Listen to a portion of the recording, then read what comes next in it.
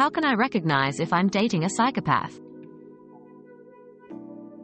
Relationships can be complex, and sometimes it's challenging to decipher a partner's behavior. However, some signs might indicate you're dating a psychopath. These include lack of empathy, manipulative actions, constant lying, emotional volatility, and an egocentric personality. If you're experiencing these issues, consider speaking to a professional or trusted friend. It's essential to prioritize your safety and well-being. Always trust your instincts and seek help if you feel it's necessary.